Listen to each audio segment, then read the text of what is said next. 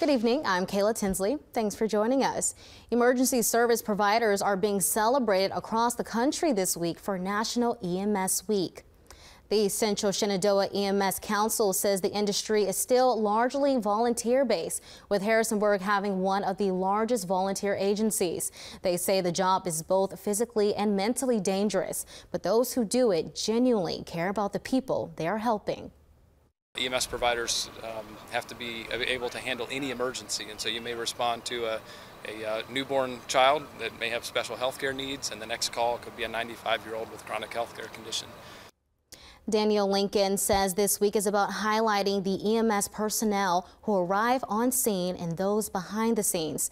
911 dispatchers and those trained in CPR all help emergency services operations go over smoothly day to day.